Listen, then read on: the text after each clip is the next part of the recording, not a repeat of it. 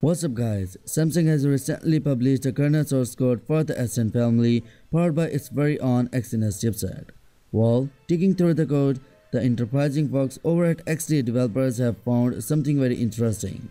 A mention of a 5G version of the Galaxy Note 10. This obviously shouldn't be surprising at all given that there's even a 5G S10 coming, but still, it's nice to have a sort of information that Samsung plans on doing the same for the Note 10. Keep in mind though that this is just an assumption, which is based on a leak from a few months ago which revealed the codename of the Note 10 to be a DaVinci. The aforementioned S10 kernel source code mentioned a DaVinci 5G as you can see. So that's that. These lines of code determine which camera drivers the kernel should initialize. For reference, note that Beyond 0 is the Galaxy S10e, Beyond 1 is the Galaxy S10, while Beyond 2 is the Galaxy S10 Plus, and the Beyond X is the Galaxy S10 5G. Furthermore, another device code name has resurfaced in the source code, and that is Luz. This was once thought to be a prototype foldable phone, though it's not the Galaxy Fold because that one was codenamed Winner.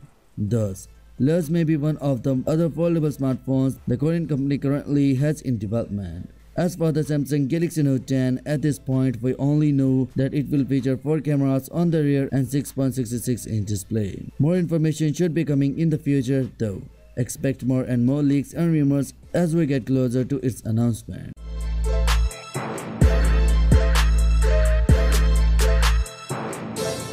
The Samsung Galaxy S10 series is off to a flying start. The lineup recently set pre-order records in both US and the UK. It has also captured the attention of Chinese consumers, and according to industry sources, all of this will lead to some pretty impressive sale figures. By the end of June, Samsung's latest flagships are expected to generate a combined shipment total of 20 million units. Breaking this figure down, suppliers expect a whopping 10 million units to be shipped this month alone. The remaining 10 million units should then be spread across the April to June period. So yeah, that's it for today. Now what's your thoughts on this? Let me know your thoughts in the comment section below, and yeah, smash the subscribe button and press the bell icon for more latest news, and as always, I will catch you tomorrow in the next one.